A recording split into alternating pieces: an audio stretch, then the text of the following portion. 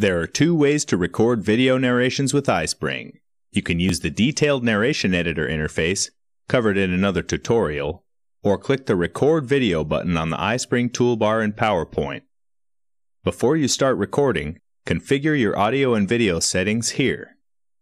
You can also use the drop-down list of all slides to select the required one.